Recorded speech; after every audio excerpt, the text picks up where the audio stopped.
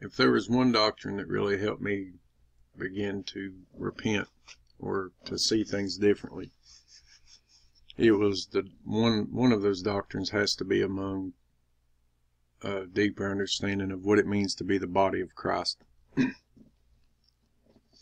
And, letting the Bible define what is the body. I know a lot of traditions define it differently, but if we look in Scripture, Colossians is one of the greatest examples of spelling out for us and defining what is the body of Christ. Colossians 1:18 says, "And he is the head of the body, the church, who is the beginning, the firstborn from the dead, that in all things he might have preeminence," or supreme rule. Same chapter, verse 24 says, "Who now rejoice in my sufferings for you, and fill up that which is behind of the afflictions of Christ in my flesh for his body's sake, which is the church." The Bible defines the body of Christ as the church. And I know we have different representations within our lives and culture of coming together as pieces and portions of that body, but it's still one body and one church. And being that body of Christ, if we'll start to understand our position within that body and that other believers are a part of that one singular body of Christ, it'll help us begin to change our views on certain things. And one of which is the need one for another, that we cannot do this as effectively by ourselves. It was never designed to be a single one-man show. And the importance of us being there for others, praying for others, physically going above and beyond to help another believer in Christ. Right now, today, there are Christians that are struggling with their faith. There's Christians out there that are struggling with the collective components of their own lives, how they are going to try to approach something or deal with something, and the worries and the struggles and the stresses. These are ones that are currently in a position that you might be able to help. Be it physically or financially, you can be that ear that they need to talk to. They might not be able to vent their frustrations and their worries and things within their own family. Perhaps it's not a fully Christian family of believers. And they need somebody. They need you to just listen, to encourage, to help, to weep with them. And over the years, I've met a lot of other believers, and I'm sure you have too. And we'll label them as brother or sister, but we don't have that connection with them, that deep, I care about you genuinely connection, because we're spread out throughout the world, or your life itself is busy, or many relationships that form on the internet are quite shallow, to be honest. But I believe Scripture shows us the need for that deep connection. Get to know that person, know their family, know their needs, know their experiences, and share yours with them so they can begin to know you in a different way. When we were lost but prior to trusting Christ, God knew of our existence. He knew of our sinful state. It's not that He didn't know those things, but when you trust Christ, you come into a different relationship when you become a son or daughter of God, in which He knows you on a different level, and you know Him on a different level. And that's what I'm talking about, taking that relationship with other saints to the next level. And 1 Corinthians chapter 12 is a good example of understanding that the body is comprised of many people. They're skilled differently, their talents are different, their education's different, their drive is different. Some can cook like wonderfully, some can fix things, some can speak, some can pray, some are prayer warriors. You've heard that expression, I'm sure. They show you the power in prayer and the need and the devotion for prayer, and that's a talent they have. Some people can always see the positive outcome. Their faith is at a different level. These gifts in which God has bestowed upon us are unique, and they're all necessary. So much like, different parts of your own body, one is not any more important than the other. You may not consider how certain body parts are less desirable to think about, but that's how Scripture is explaining to us how the church, the body of Christ, is made up.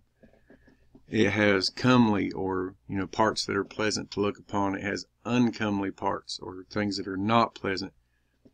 You take your feet, that's one of the most important aspects of your body, because your ability to walk and stand and balance all hinge on that body part. And that's the way Scripture uses the word member, is a body part, a portion of your body. One is no more important than the other, and oftentimes the less comely part has more honor in what it does. So if your skill is helping others, if you have that will and that drive, let God use you. If you're a speaker, let God speak through you. If you're that prayer warrior, let God pray through you. Pray to God. Let those prayers flow. We are not all to just try to train each other to be something the other person's not. Not everyone is an ear. Not everyone is a mouthpiece. Not everyone is a hand. We're uniquely and specifically designed for a purpose, and each is as honorable as the other, and they're all important. So I pray that we can begin to see each other that way, that we can love each other to a point that, as Scripture tells us, such as in 1 Corinthians 12:25-27, that there should be no schism or division in the body, but that the members should have the same care one for another. That's an equal care. And whether one member suffer, all the members suffer with it. If you strike your finger with a hammer, it's not just your finger that's affected. The entire body is affected. And that's how we should be when we're dealing with other believers. We should weep when they hurt. We should be connected to them on that true level, that we genuinely care one for another. Or, on a more positive view, one member be honored, all the members rejoice with it. We should rejoice in the good times as well. Be connected, that when we see someone doing well, we see God working through them, or we see a joyous occasion, that we rejoice with them. When you eat food, your whole body rejoices in receiving that nourishment. And we can help others by rejoicing with them. Weep when they weep, laugh when they laugh, and be on a level with them that it's genuine. Now ye are the body of Christ, and members in particular. God's body is vast and huge and complicated, much like your human body. There's so many components to it, and all are important. And I pray that we don't neglect the need for that understanding. I know it's difficult at times to develop those relationships if you know dozens and hundreds and thousands of connections online. It's truly impossible to get that close to everyone. But it doesn't mean you can't do that with anyone. Take that first step. If someone else is shy in connecting that way, show them how much you care. I remember learning and watching older saints when, because many times you might request prayer and somebody say, okay, I'll pray for you. And then I came across those saints when you said, well, will you remember this or that in prayer? They would say, well, let's do it right now. Let's pray right now. I don't want to forget. It's a need that you have. Let's go to the Father right now. That little thing to some, to me, struck a big chord, and wow, this person genuinely cares. They're willing to stop what they're doing and pray with me right now. Your brothers and sisters out there are all dealing with many unpredictable things. They're dealing with heartache, struggles, and it's hard at times to just open up and ask for help. Our nature is that we want to do it all on our own. So maybe they need to know that they can open up. Be that person that they can trust. Be that person they can confide in, and give them that extra support that will help them go a long way and get them through the tough time that they're going through. I can think of many times that saints stood by me, and I look back at what a blessing it really was, that I didn't even realize it at the time. But hindsight, I could see how their hope and their encouragement and their prayers were used to help me. And I think we should all do that for each other. Only God and that person knows what each individual is going through. And I just hope and pray that we can rise up above shallow fellowship. Rise up above, just taking an approach that we think, well, I really can't do anything. Well, there's a lot that you can do that doesn't require giving money, or it doesn't require those things, which are all good things if you can. But if you can't, keep them in your thoughts. When you're praying to God, remember them in prayer. A kind word really goes a long, long way. The world constantly comes at believers with negative and reasons to give up hope.